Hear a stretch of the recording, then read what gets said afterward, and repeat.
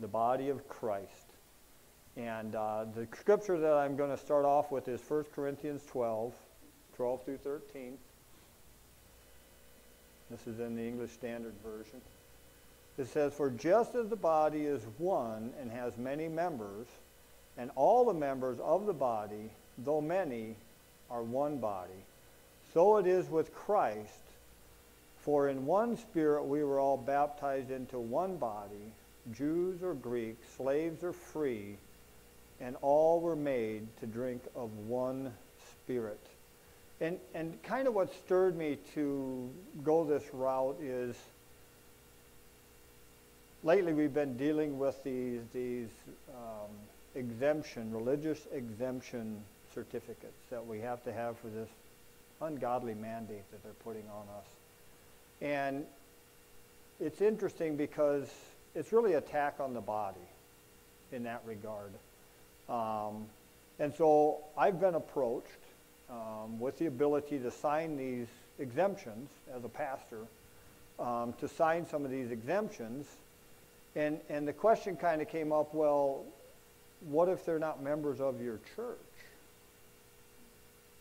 And I said, but what if they're a member of the body? If you're born again, you're a member of the body of Jesus Christ. And that's something that he did.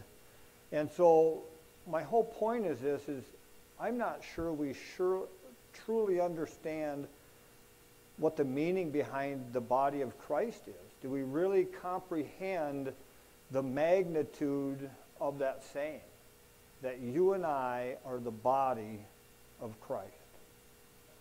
You and I are the body of Christ. And in verse 12 it starts out, it says, "For just as the body is one,"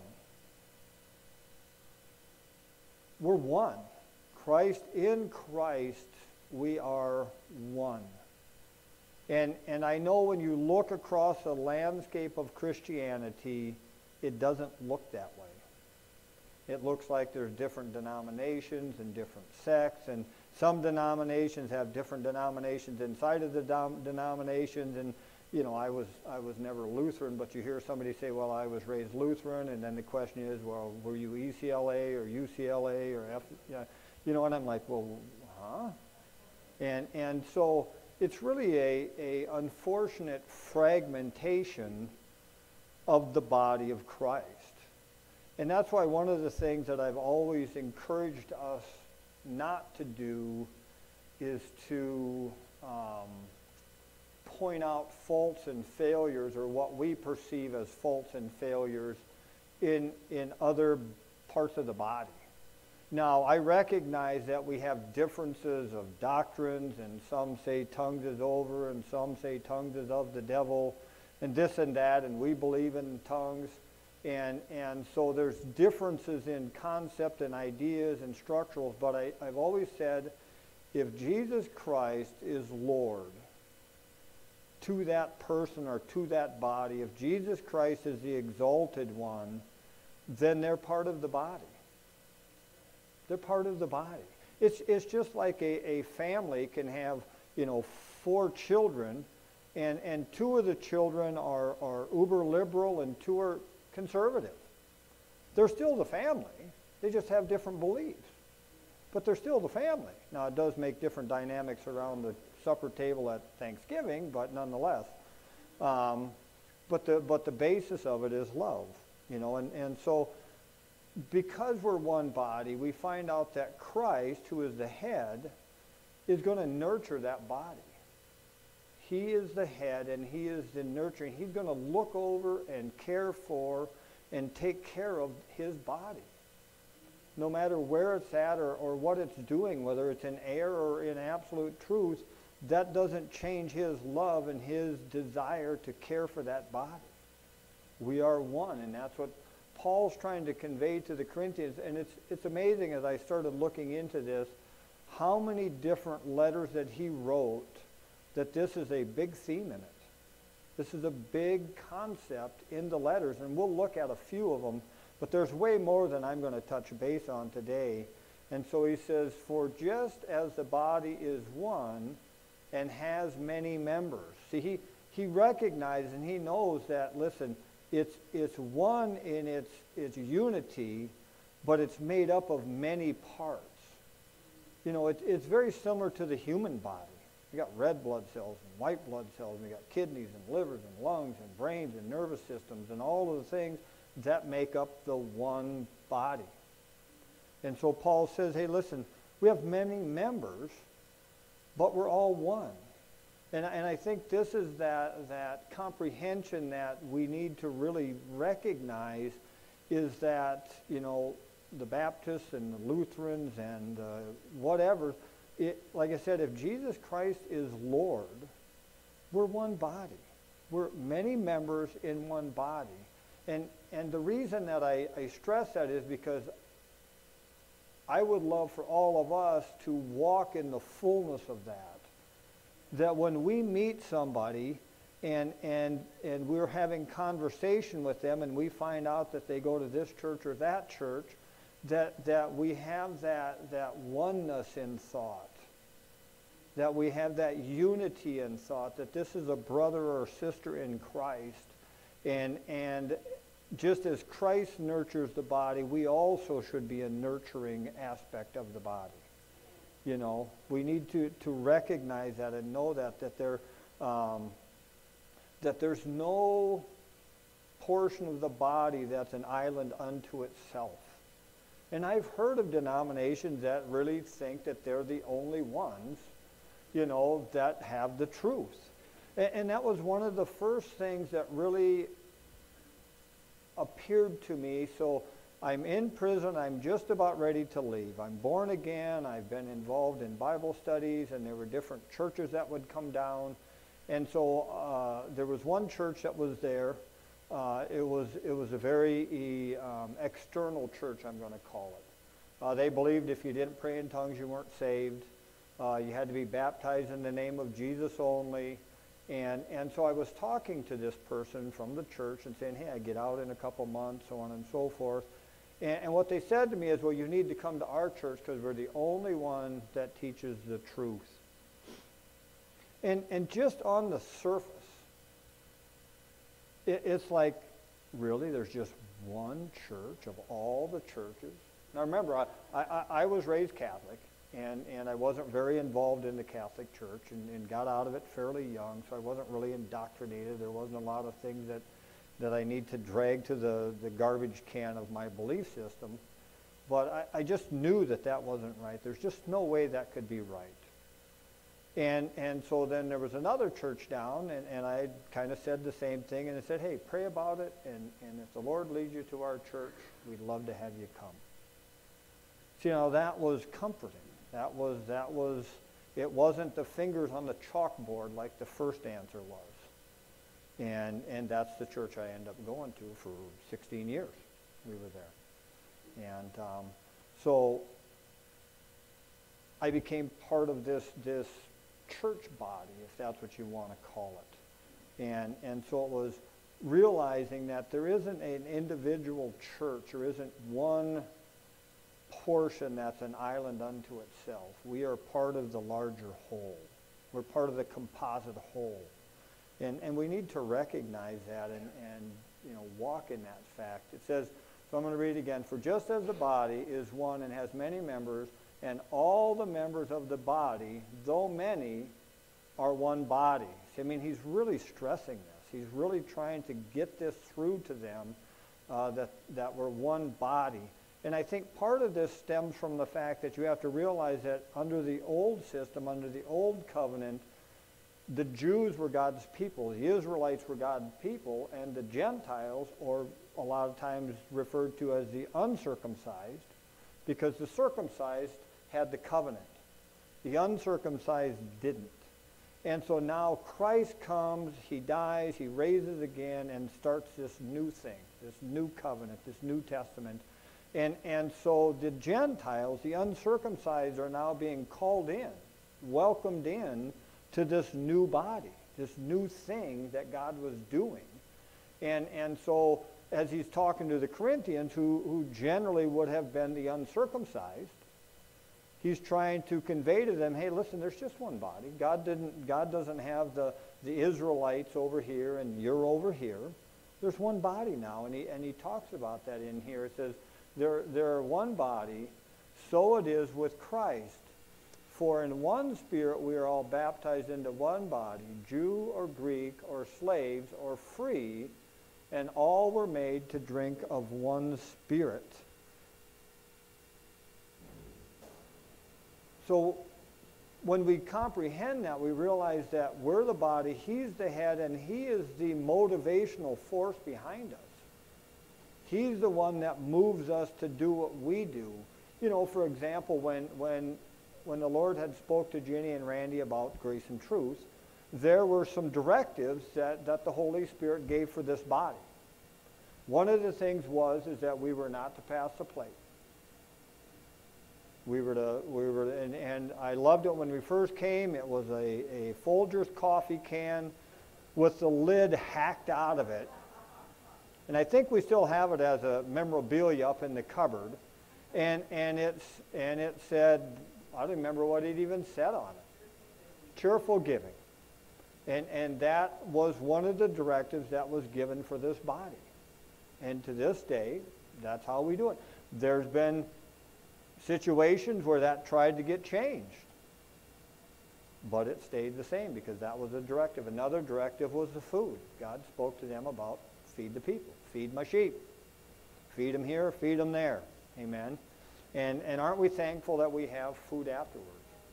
Because that's where this body really gets to know each other. It's exciting in that regard.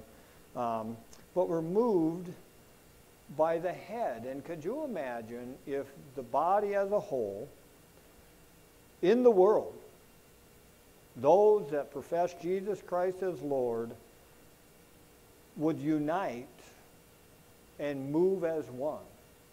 It would be the greatest force on the planet. There would be nothing that could overcome it, not a thing. And so the way I like to look at it, you know, when we're born again, we become part of this body. God does that. And of course, Scripture talks about how we're adopted. We're not left as orphans, but God adopts us and brings us into the body. And the way I like to look at it is everybody that's born, God has signed his name on the adoption paper. All he's waiting for is you and I to sign our names to it, and we're adopted in. Amen. He's done his part. He wants all to be adopted into this body. So he's signed his portion of the adoption papers. And when we call on the name of Jesus, it's as if we're signing our portion of it, and boom, we're adopted into the family. We are the body of Christ. We're one in him. And that's why we can call them pre-saved or pre-adopted. Scripture says that God would have none to perish, but all to come to repentance. And that just completely knocks out the doctrine that some are predestined to be saved and some aren't. God would want all to come to repentance. And so in verse 13, it says, for in one Spirit we are all baptized into one body. And so we notice that for in one Spirit. There isn't many spirits. There isn't even a second Spirit. There's the Father and the Son and the Holy Spirit, the Trinity. There's one Spirit. And it's in that Spirit that we're baptized or immersed into that body, into the body that we're in. And so the very minute you call on the name of the Lord, you'll be saved, Scripture says. And when you're saved, you're immersed into this body, into one body. And this baptism is not a baptism of the Spirit, which we've spoke on, which has evidence of speaking in tongues and things of that nature. This is the baptism into the body.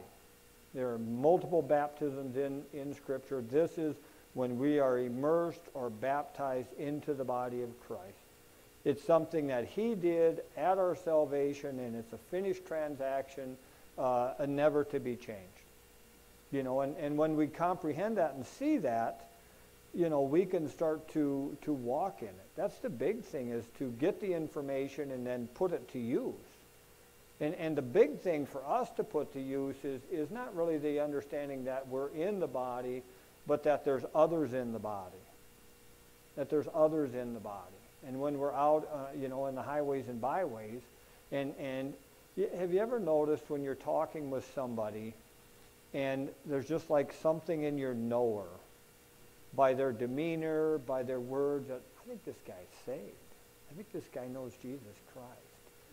Well, what that is that's your spirit, the spirit that it's talking of here, recognizing and seeing and understanding the spirit in the other person. And there's this, what Scripture calls koinonia. It's a fellowship. It's a oneness that only the body of Christ has. And that's what happens, when Bob says, hey, greeting time, all of a sudden the koinonia takes place. And of nature, we could almost, for quite a period of time, just stand around and fellowship with each other. Because it's that one spirit within us communicating and functioning back and forth. And that's why generally somebody has to get up here and go, we need to get started now. And you know what?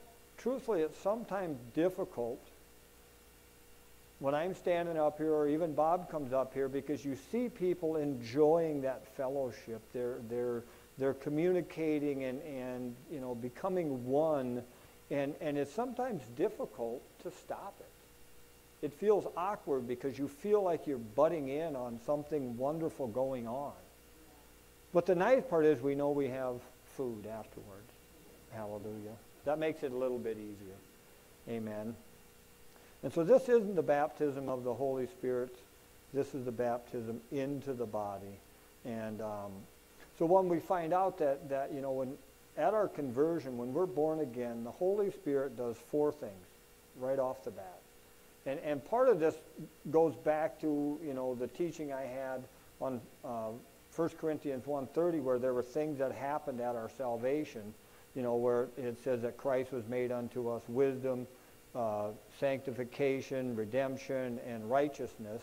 This is another thing that happens. So the first thing he does is he gives us a new birth. We're born again. We're made a brand new creation in Christ Jesus. And it talks about that in John 3:5 and Titus 3:5. The second thing he does, he comes to indwell us. Romans 8:9 talks about that, where he comes and resides in us, and he becomes our Emmanuel, is how I like to say it. He is now God with us by the Spirit of God. The third thing he does is he places us into the body as a member of Christ's body on earth. And that's this area of Scripture that we're talking about. And then the fourth thing he does is he seals us as the possession of Christ until the redemption of our human bodies. And this possession is that word that we talked about, sanctification, where he sets us aside for his personal use. We're his now. We belong to him. And because of that belonging, we're in his body. The Scripture tells us that we're in Christ, and Christ is in us, and we're already seated at the right hand of God the Father. How much more in him can you be? It's called the in him reality. In him, all of these things take place. In him we have justification. In him we have sanctification. In him we have redemption. All of these things are because of his work that he did on our behalf at that point of salvation and put us in this one wonderful body.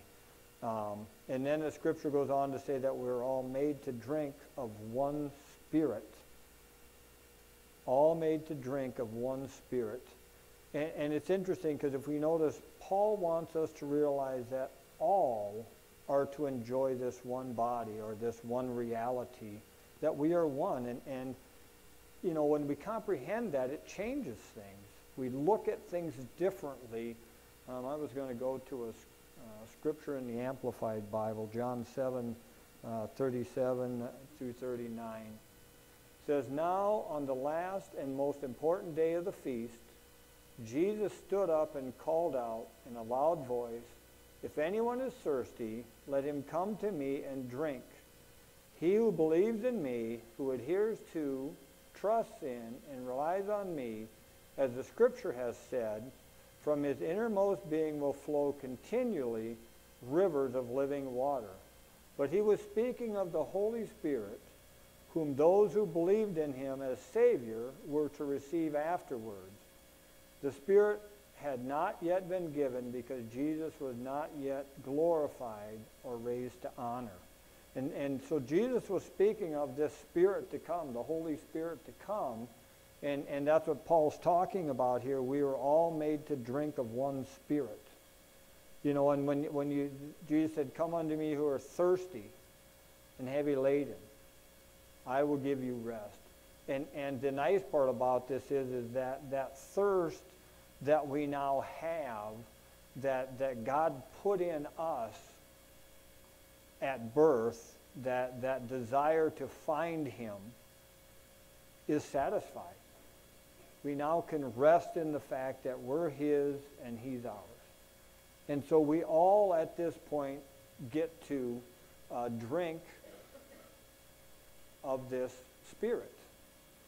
You know, and I was talking earlier this morning with some guys and you know, talking about how the difference in my life was, you know, before I was saved, you know, I was living a lifestyle that just was not good. It was destructive, but I didn't want to live that way. I tried to stop doing what I was doing, but I couldn't. It just wasn't, I couldn't. But when I got saved, I received this Spirit. I received this dunamis, it's called, of God, the dynamite of God, that now this power resides within me. That now I have a power that's greater than the power of sin. It's something I didn't have prior to my salvation. And so now I at least had the opportunity, if I chose to use it, to overcome the lies and the deception and the power of sin that I couldn't overcome without the Spirit of God. You know, and as we drink of this Spirit, it is the difference maker. It is what, you know, he's our teacher. He's our comforter. He's our guide. He's the one called alongside to help us. But we have to humble ourselves, because I know, and there's still times in my life it's like, I got this one, Holy Spirit. You can set this one out. Doesn't end well, generally. I might get halfway up the mountain and tumble down. And so it's something that Paul wanted us to see and recognize and comprehend, that this body is empowered by the Spirit. Christ is the head of it. He's the portion of it that gives it direction and is the source of life to it. And just like our head contains the brain, which tells everything else what to do. Amen. And so one of the things that you find out is that, you know, a body with two heads is a freak. You can only have one head. There can only be one thing that leads the body. And we need to make sure that's Jesus Christ. Amen. I was talking with somebody and I said, you know, the biggest thing that should happen in a place of fellowship when the body gets together is that Jesus Christ is glorified and we are made aware of whose we are and who we are and what he would like for us to do. You know, it isn't about me being exalted or glorified. It's about me sharing with you the directives that he's given me for us as a body. That's what it's about. It's about us.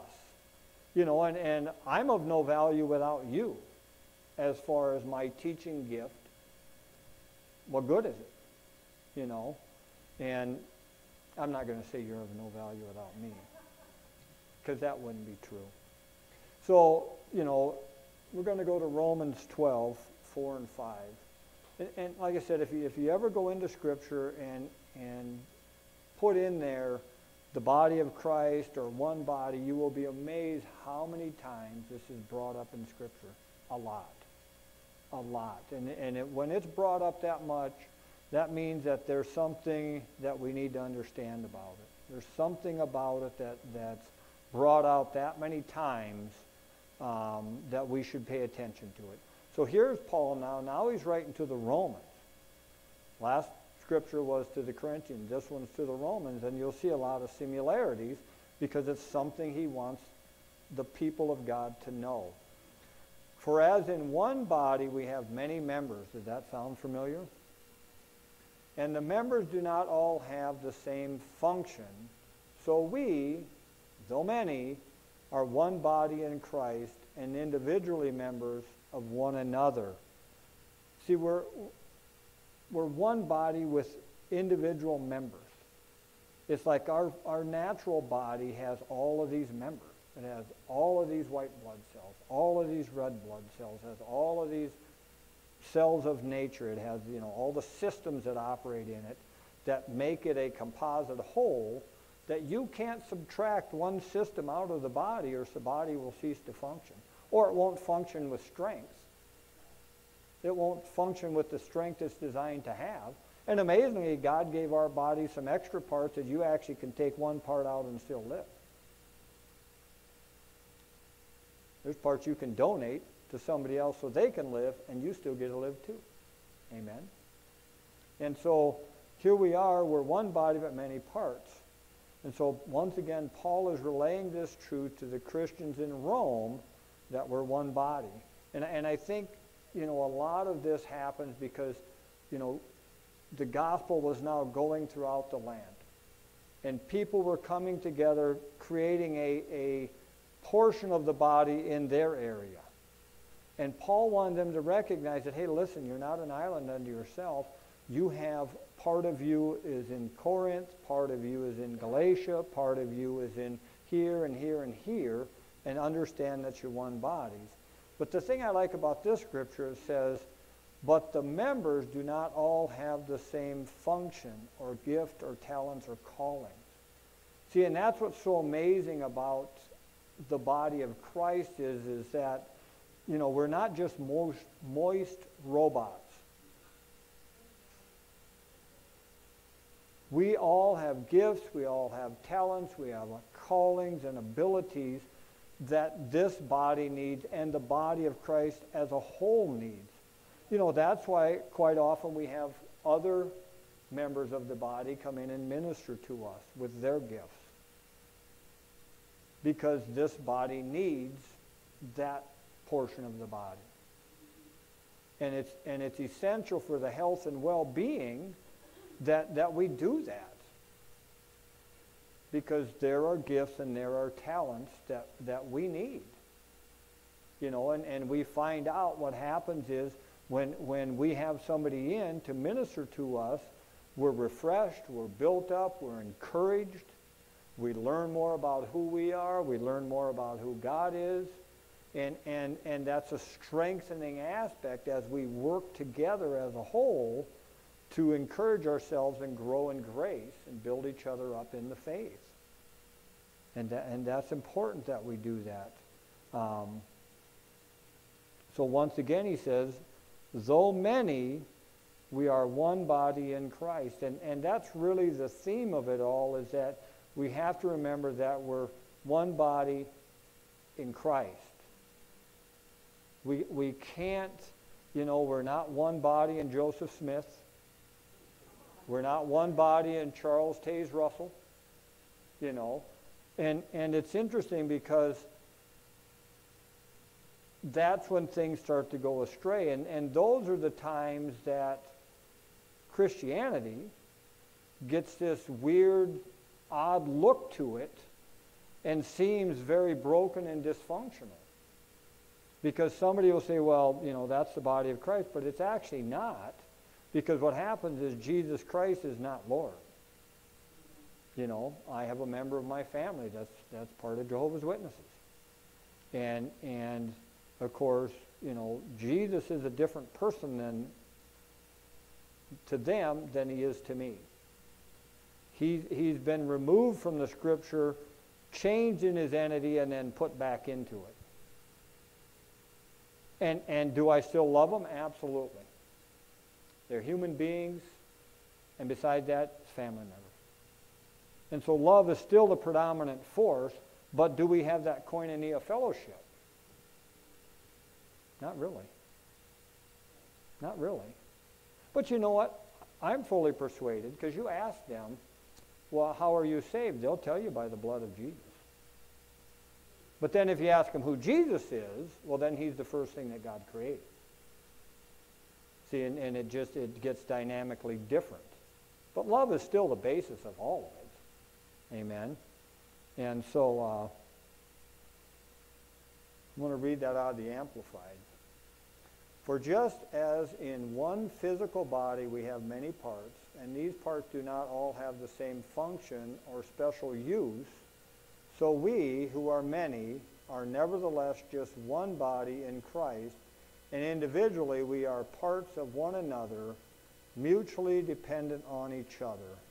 And this is important, because this is where the strength comes from. This is where the continuity of, if we will understand that I need you and you need me as a whole, and that the strengths that I have, you may be able to draw on, and the strengths that you have, I may be able to draw on. Because I'm not strong in all areas. I may be weak in an area that you're strong in. And if I'll look to you through Christ as the head and allow you to minister to me in my places of weakness, then I get strengthened, and vice versa. And it's very important that we allow ourselves to do that.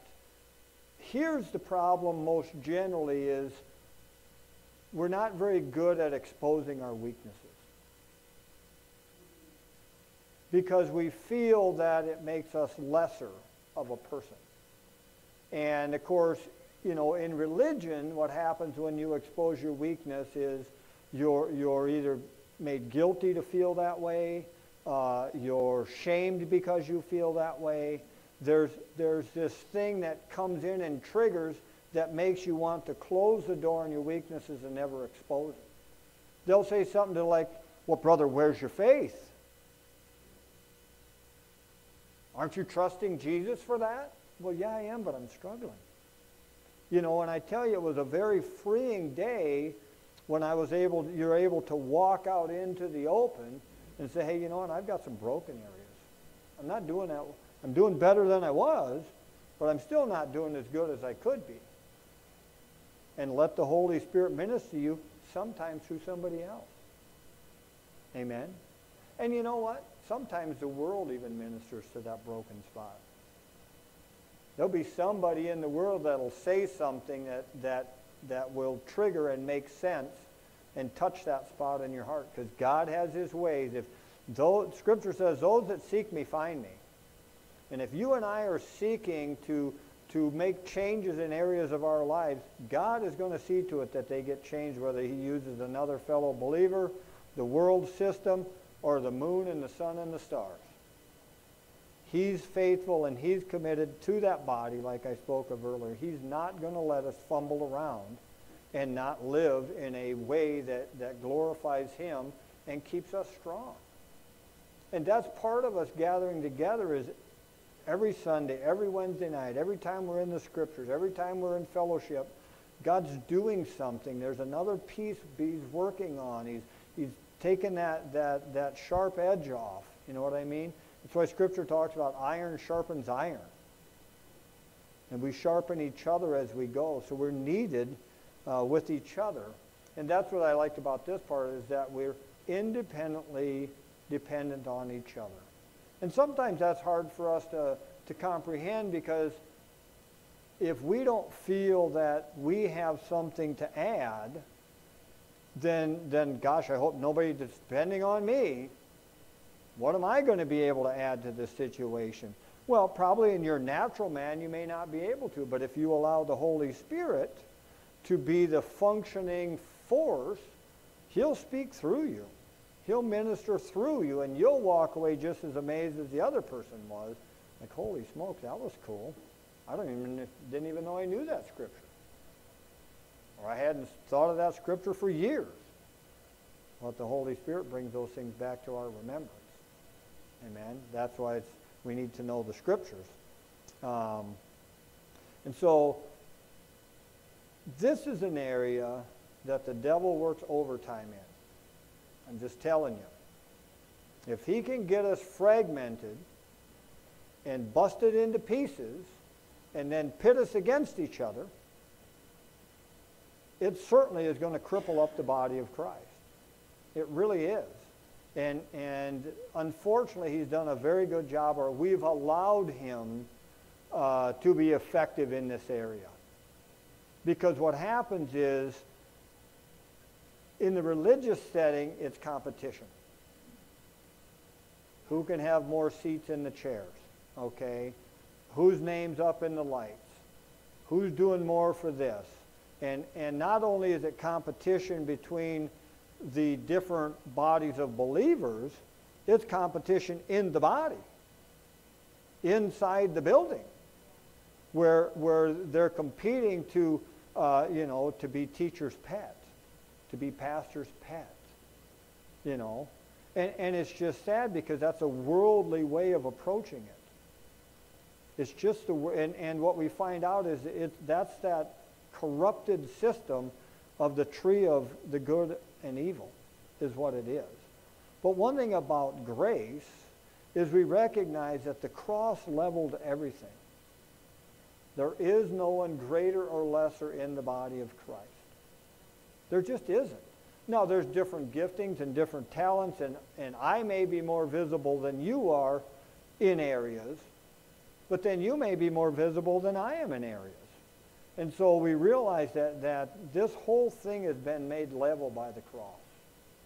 God has no favorite children. We're all loved equally, and Scripture talks about a house that's divided won't stand. And it's a sad thing. When you think about your natural body, there are illnesses that actually take place in your body where your body will start to fight itself. It will fight itself to try and kill itself off, because it thinks that the other parts of the body are enemies. And of course, it needs to be fixed or it dies. And that's what the devil's done with us, is he's put this, I'm going to call it a sickness called religion in the body. And it literally is, religion is the sickness. Because religion is self-oriented, and it's about self, and when it's about self, then the rest of the body be damned because it's about me. I'm going to lift me up at any cost. And what it does is it just hurts the body. It's destructive to the body. The body starts to eat itself. And that's one of the things that, I have the opportunity for me and for you, that we gain understanding of this and not allow the devil to do that with us. Right now at this point, somebody that may watch this teaching, or if I take this message to another body somewhere and teach it, I have opportunity to speak into that situation. But right now I have you guys to allow the Holy Spirit to work in our lives, so that at least we don't give the enemy a foothold in this area. Amen. And one thing you find out is that healthy sheep beget healthy sheep. The healthier we become, then we get opportunity to speak to brothers and sisters and whoever it might be to help them become healthy. But if we're not healthy, we don't really have much of an opportunity to do that. Amen. Okay, I want to go to Ephesians. Let's get back. Ephesians 4:16. From whom the whole body, joined and held together by every joint with which it is equipped, when each part is working properly, makes the body grow so that it builds itself up in love. And there's, like I said, there's so many scriptures that touch on this subject. It's just all through the New Testament. And the part that I want to bring out on this one is it talks about how when we're joined together and held together by every joint, which is equipped, and when each part is working properly, that's what we're working on today, is try and see what's proper and what's improper for the body. when each part is working properly, it makes the body grow so that it builds itself up in love. And isn't it interesting that love is the catalyst and the glue that makes it all work? See, it's the love of God that allows us to look past a doctrine that's error and look past that belief system and see a brother and sister and in love them.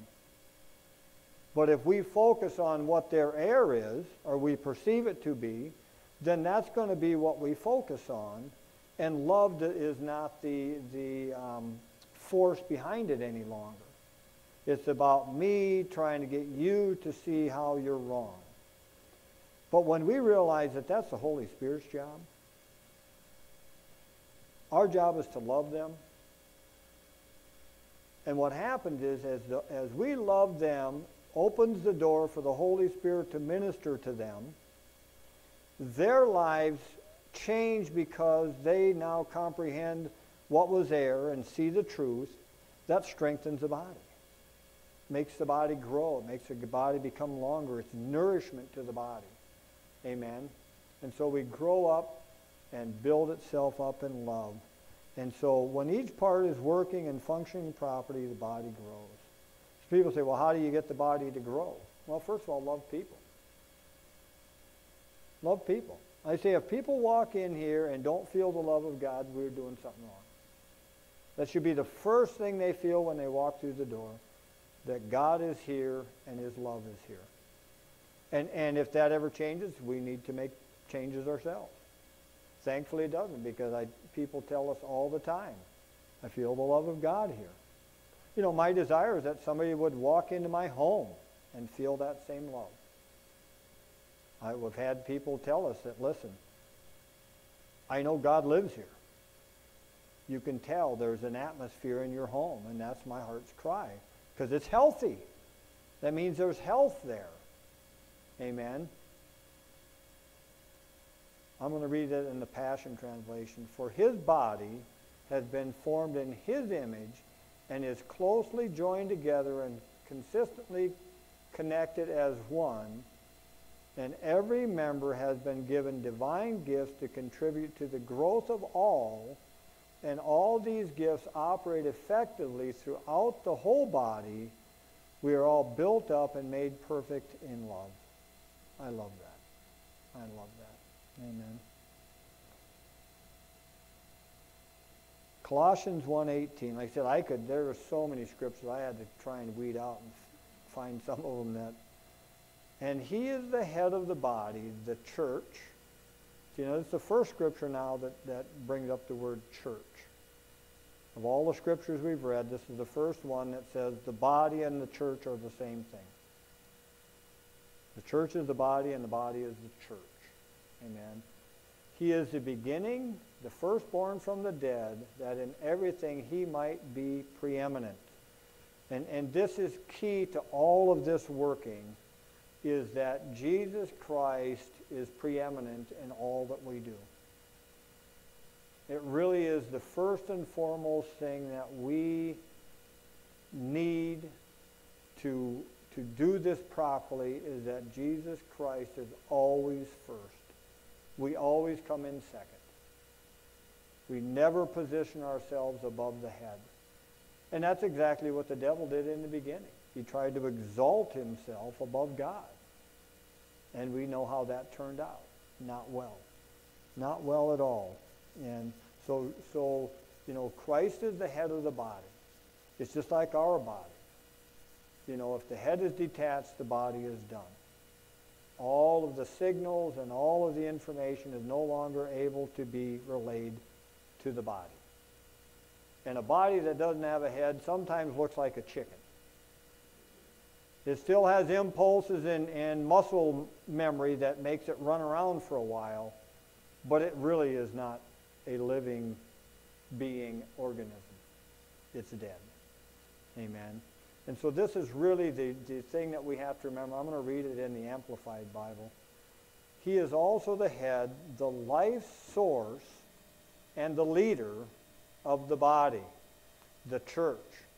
And he is the beginning, the firstborn from the dead, so that he himself will occupy the first place. He will stand supreme and be preeminent in everything. Looking unto Jesus, the author and the perfecter of our faith. Amen. And that's what we need to do. And anytime somebody tries to put themselves in that position, it doesn't go well. Because what happens is the body isn't healthy. Now, they may be exalted by a people group. They may be exalted by the world system. But as far as the body of Christ, it's not healthy. Because they're not relying on the head any longer. They're relying on a person. You know, and that's how it really was in the Old Covenant, is the people of Israel relied on this person called the high priest. And their relationship with God was through this person. And so they would come to God on behalf of their need for offering for the coverings of sin, and this person, the high priest, would go to God on behalf of the people, and so their needs would be met. Well, the amazing part is in the new covenant, that veil that kept the two apart was ripped from top to bottom. And we're not talking about a linen sheet. We're talking about a 12-inch thick veil. And it's amazing, it was ripped from top to bottom, and that was the hand of God doing what he desired from the very beginning. It's just that it took a propitiation for that to happen. There was a satisfaction that needed to take place, and when Jesus died, the need was met, and now God could open up the Holy of Holies to all of humanity and made obsolete the system where you came to a person to have a relationship with God.